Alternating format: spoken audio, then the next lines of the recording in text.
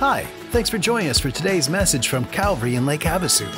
In our Journey to Easter series, today's message is on the Garden of Gethsemane. We will be looking at Luke chapter 22, verses 39 through 46. If you'd like to follow along with the sermon notes, you can download them now from calvaryaz.com/life notes. Now, here's Pastor Chad Garrison. I'm going to invite you to take a seat and grab your Bible or your Bible app and turn to the Gospel of Luke chapter 22. We're continuing our journey to Easter, and Luke 22 is where we're going to be. If you don't have a Bible with you or an app on your device, that's fine. There are Bibles in the seats around you. Reach down there, grab one of those, turn to page 1048. That's page 1048. You'll be able to follow along with us. And as always, if you're here in the room and you don't have a Bible and you want one, take one of those with you. It is our gift to you. We want you to have a Bible, want you to read it. If you're joining us online and you don't have a Bible and you want one, message us. We'll be glad to get you a Bible, whether we mail it to you or deliver it to you. We would love for you to have God's Word, because we know if you read and apply God's Word, God will change your life. Hey, just wanted to give you guys an update on Limitless. About a week and a half ago, we finished up our last dinners. We had 5 of them in 6 nights. We've been talking about Limitless for a while. And I just want you to know, to date, we have 371 pledges, 3.15 million pledged to Limitless. Yeah, it's something to celebrate. Some of you are like, is that all? You can make it more. Hey, if you meant to, wanted to, planned to, intended to pledge, and you didn't get a chance to do that, there are pledge cards available at the welcome centers. You can walk by, pick one up, fill it out, drop it in the offering box. Some people ask me, do we have to pledge to give? Oh, no, you can give without pledging. It's a whole lot better than pledging without giving. You can find Limitless on our website, on our giving app, through the website, so you can give that way. You can mark building on the envelopes. We will be glad to apply that. But this is continuing in motion, and in a few weeks you'll start seeing that in your bulletin, so we won't be announcing it all the time, including how much money has come in. So I just want to praise God for the 371 families right now that have said, this is a commitment we want to help build so that we can reach this community and Parker with the gospel of Jesus Christ. Hey, have you ever been in a store or in a restaurant or in a public place and a child, usually a toddler, just has a meltdown? You know, have you ever seen it where they drop to the floor kicking and screaming and crying and shouting and just throwing a complete temper tantrum because they didn't get their way? You ever seen that? Ever been there? Okay. So in those moments when you see that, I think we think similar things. Now, the worst part of us, let's just go ahead and, we're talking about confession. Let's just go ahead and talk about that. The worst part of us, are thinking things like, those parents better learn how to discipline now or else the teenage years are going to be brutal. Right? Anybody? Anyone want to confess that? Yeah. Or some of us are thinking, just give me 5 minutes with that child. I'll give him something to cry about. Come on, go ahead and confess. Go ahead. Okay. See those hands. We're just being honest here. Now, the better part of us is thinking, oh, this is poor parents. I hope they hold out there. Don't give in to that. And some of us, I don't know if it's a better thing or not, but we're just going, praise God, it's not me this time. Right? Anyone ever thought? I'm just glad, yeah, it's not my child throwing that temper tantrum. Now, has anyone ever thought this? You looked at the child and you went, I know just how you feel.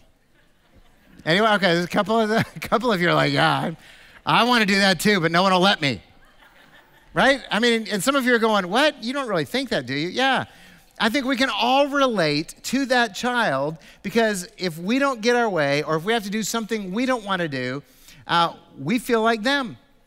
We just know as adults we can't drop to the floor kicking and screaming and it doesn't do any good anyway, right? Some of you are going, yes, we can, and I've done it.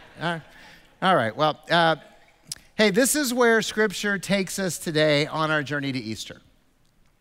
You see, we get to see Jesus in an uncomfortable moment when he didn't get his way.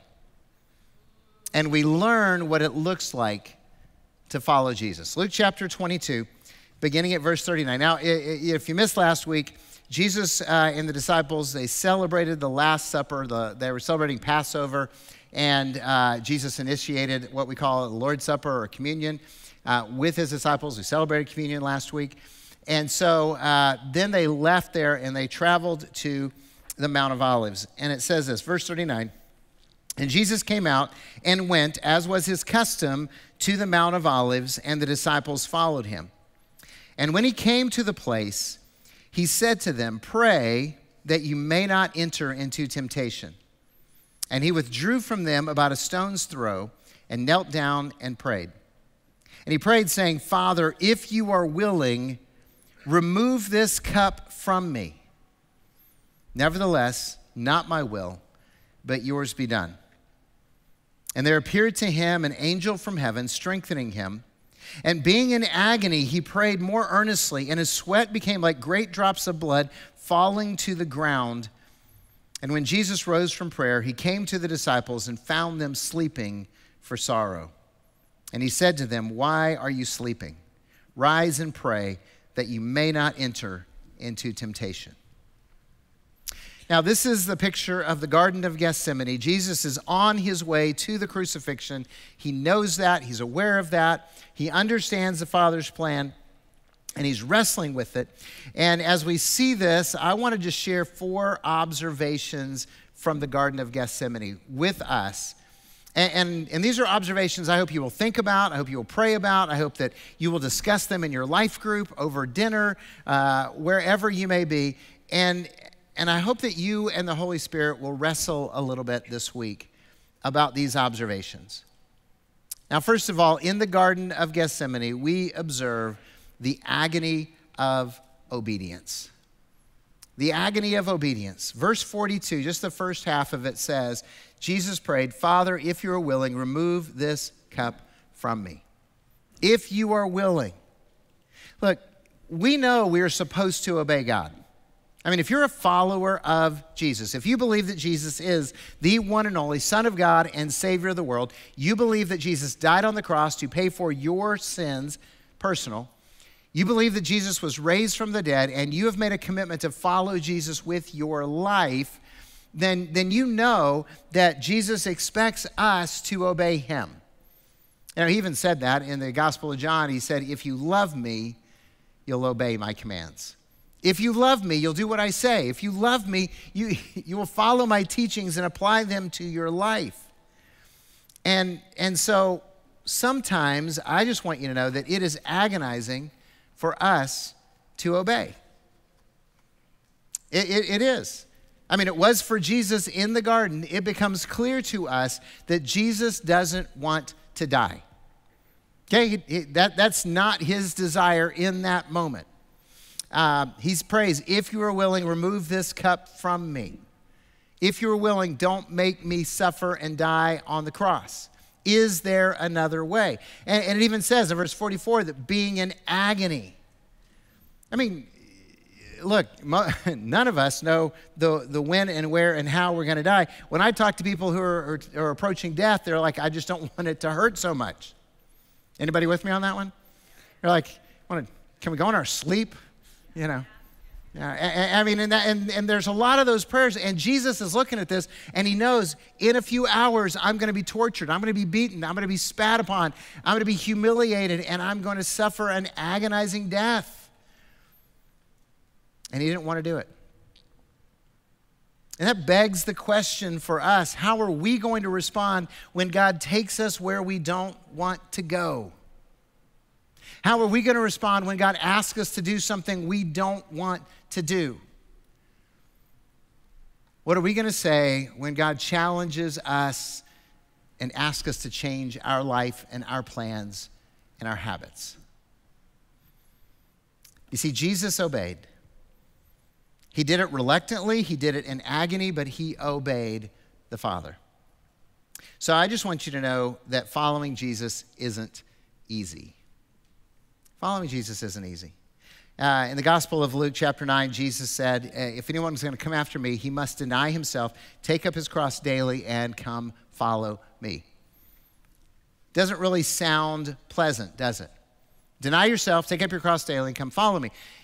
And sometimes we can be guilty of overselling the idea that following Jesus is going to make everything okay.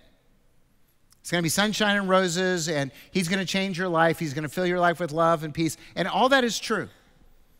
I mean, the truth is that Jesus will heal, he will redeem, he will restore, he will change your life for the better. But he also calls us to a life of self-denial. He also tells us we have to take up a cross, an instrument of torture and pain, not a piece of jewelry that we wear. And this is difficult. This is Jesus challenging us. And look, I want everyone to follow Jesus. This whole ministry is predicated on this idea that we want everyone to follow Jesus. Jesus is the only way that you can be saved. Jesus is the only way that you're going to have eternal life. He's the only one who can take you to heaven, okay? He is it. So we want you to follow Jesus. But God asks his children to do difficult things. And we need to be honest about that, walking into this.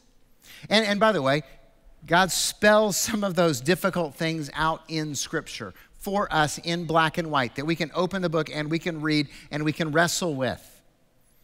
Like, you've heard it said, love your neighbor and hate your enemy, but I say to you, love your enemies and pray for those who persecute you, that you may be children of your Father in heaven. That's not easy. Or how about, bless those who persecute you, bless and do not curse. Or what about, be kind and compassionate to one another, forgiving each other as God in Christ has forgiven you. Or how about, it's more blessed to give than to receive? Or how about just the reality that he wants us to endure and endure with hope, no matter what it is? Or just rejoice always. Or if any of you wants to be great, he must become the servant of everyone. You see, time after time after time, the Word of God challenges the way that we want to live our lives. And God says, look, this is the path, and I'm going to ask you to do this. So in the Garden of Gethsemane, we see the agony of obedience. It's clear. And we also observe the danger of temptation.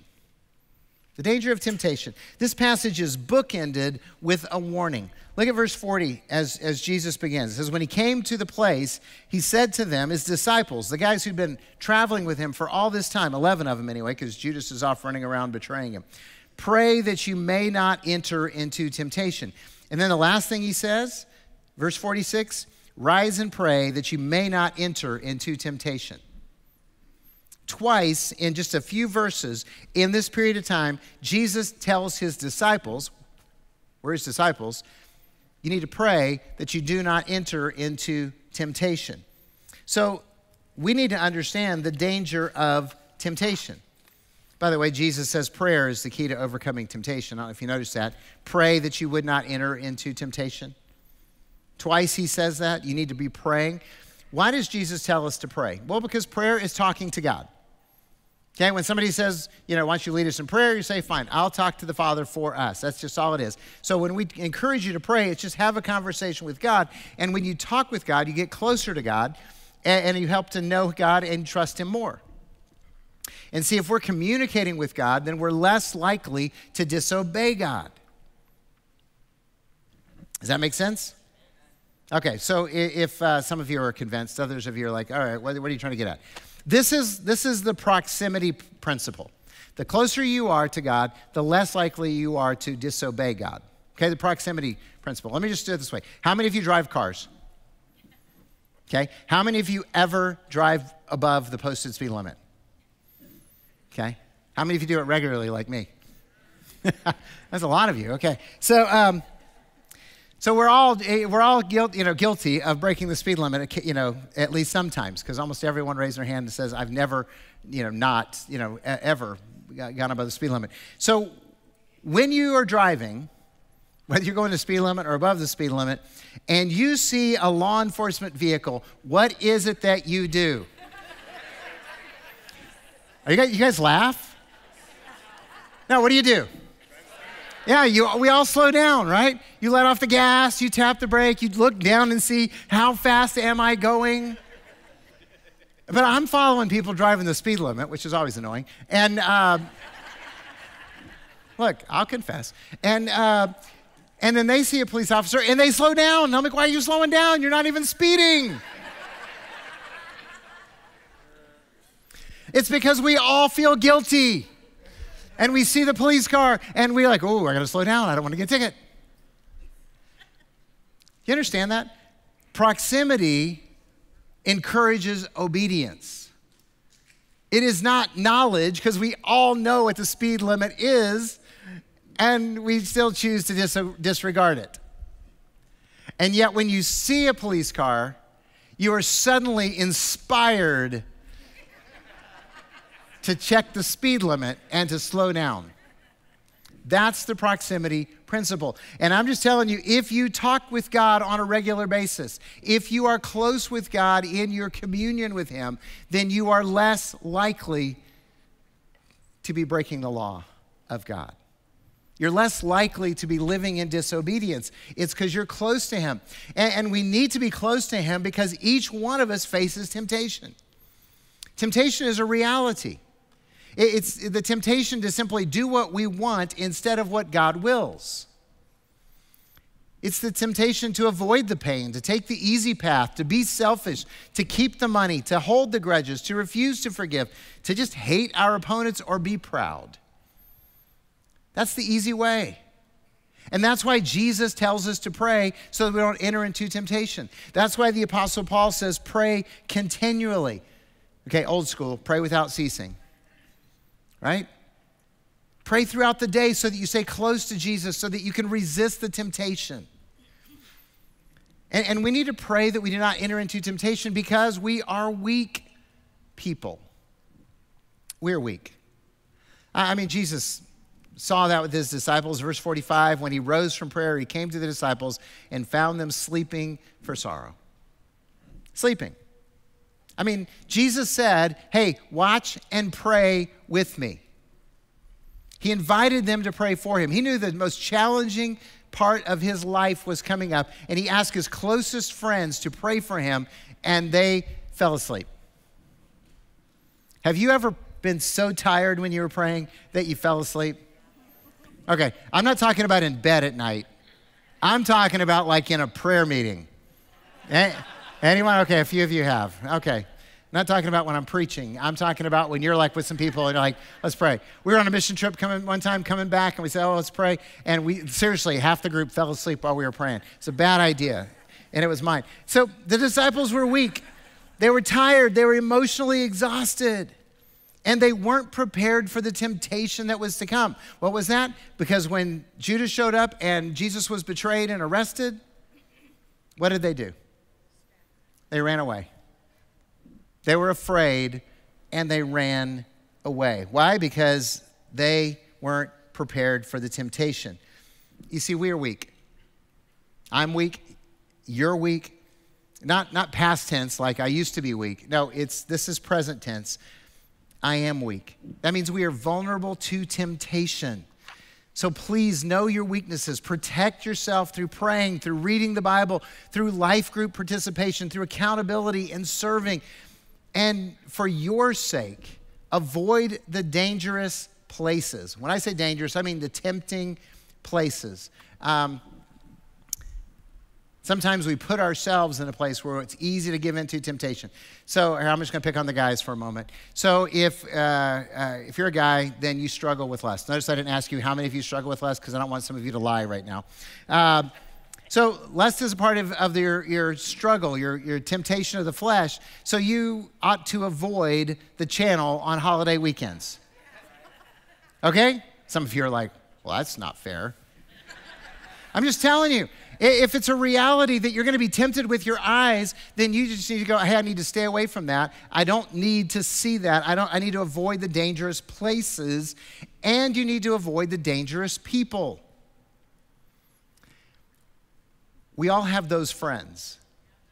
You know, the ones with the bad ideas? And they'll try to get you to go along with them on the bad ideas. That's why Proverbs just simply counsels us. The one who walks with the wise becomes wise, but the companion of fools suffers harm. Sometimes you just need to go, I don't need to be with them right now because I'm not ready to resist the temptation. So in the garden, we see the agony of obedience, we see the danger of temptation, and we observe the strength from God. The strength from God. Verse 43, it says, and there appeared to Jesus an angel from heaven strengthening him. I mean, in the midst of Jesus' anguish, the Father sent an angel. Now, does anyone else think that's really cool? Anybody? I mean, have you ever been in a place in your life where you're like, I could use an angel showing up right now? Right? I mean, it's just like, hey, that is awesome. See, and by the way, I'm absolutely certain that in our darkest moments in life, God's messengers show up. It's not always obvious to us, but God is with us, and he is sending people to strengthen us. But I want you to notice this. The angel encouraged Jesus. He didn't rescue him. Let that sink in for a minute. The angel encouraged Jesus, but he did not rescue him. Jesus continued in his agony. He continued struggling with the cost of obedience. Jesus asked the Father for another way. If it's possible, remove this cup from me. And the Father said, no, but I'll encourage you and I'll strengthen you for the moment. So often in our dark moments, we cry out to God to rescue us from the pain, from the sorrow, from the despair, or from the agony that we are facing. And we are often disappointed and angry when God offers strength, but refuses to rescue us. Because we want God to rescue us. And we say things like, God, if you loved me, you would help me out of this. If you loved me, you would fix this. If you would love me, you would heal them. God says, I love you, but I'm going to treat you just like I did my son. See, the problem is we want to be treated better than God treated his one and only son. God sent someone to strengthen Jesus, not to rescue Jesus. So I'm just going to tell you today, God will give you strength for the battle that you're facing. Whatever that battle is, he sees your struggle, he is with you, and he promises to never abandon you. God will see you through the battle, that he's not going to rescue you from the battle. So, see the strength from God.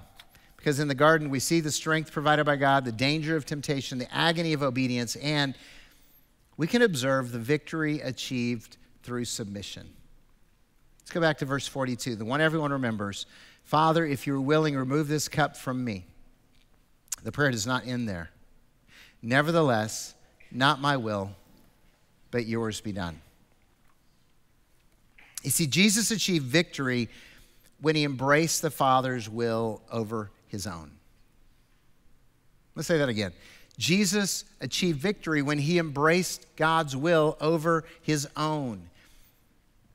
I didn't realize the victory until his final breath on the cross when he cried out, "It is finished." A victory cry when he said, "The atonement of the world is done through my sacrificial death. It is finished." He didn't publicize his victory until the resurrection. Right? Easter morning, Jesus walks out of the tomb. We already sang about that. Walked out of the grave, and the world knew that he was alive and that he had defeated sin and death and hell. So the victory was realized on the cross. It was publicized from the tomb, but the battle was decided in the garden as Jesus submits to the Father's will. Not my will. Not what I want, but what you want. So I got to ask you this question. In life, do you want to win? Yes. One? That's good. What are the rest of us aspiring to? I just want to tie. I don't really want to win. So do you want to win? Yeah. Okay, well, then if you want to win, if you want to be victorious, if you want to be champions, the only way to victory in your life is surrendering to God's plan. I'm just going to repeat that. The only way to victory in your life is surrendering to God's plan, choosing God's path, submitting to God's will. There is no other path to victory. Until we can honestly pray, Father, you know what I want. You know what my heart desires. You know what my preferences are. But nevertheless, not what I want, not my will, but your will be done.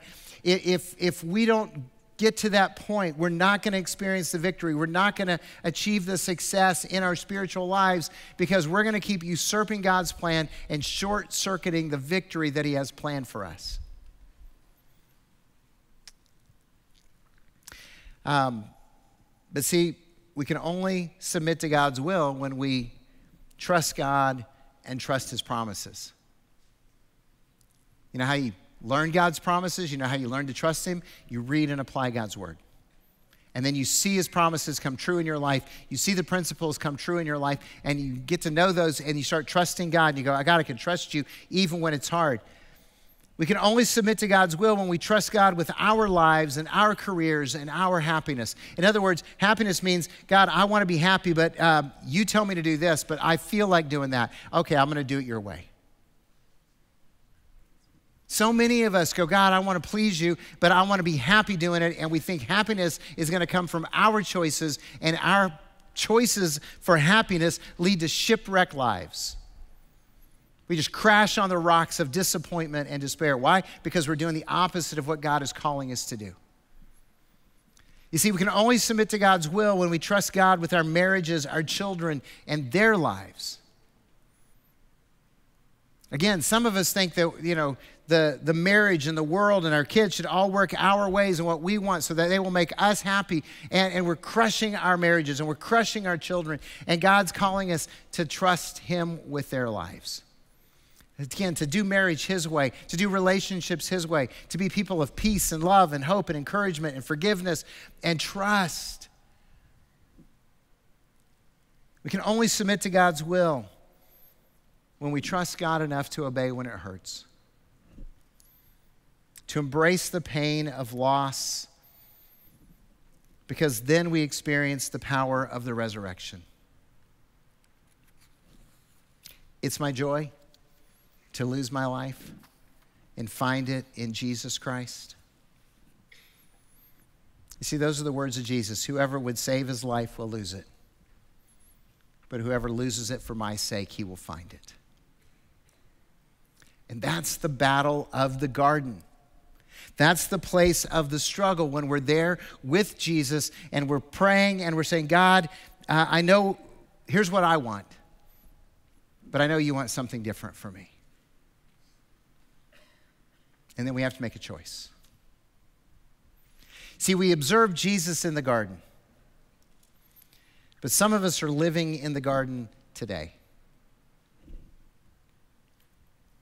And all I'm going to ask you is, what is God asking you to do, and what's your answer going to be?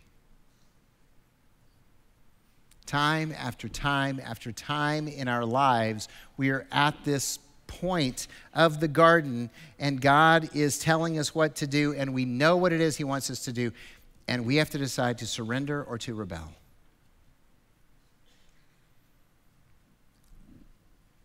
And here's the reality. Every time we choose to rebel, spiritually, we're the toddler having the meltdown. We're not going to get what we want. And it's not going to end well for us. And it just makes everybody else sad and uncomfortable. So I pray that you choose to submit to God's will, whatever that is in your life. Because if you're his child right now, then the Holy Spirit is nudging you. He's nudging you to pray like Jesus. Father, if it's possible, if you're willing, remove this cup from me. Nevertheless, not my will, but your will be done. Let's pray. Father, you know this struggle is real in all of our hearts and lives.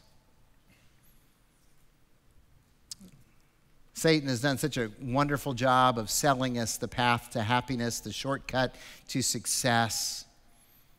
All the things that he tells us will make us happy simply leave us empty and unfulfilled and broken and despairing. And yet you are the one who offers us life. And we know it, but we still choose to chase after the empty dreams.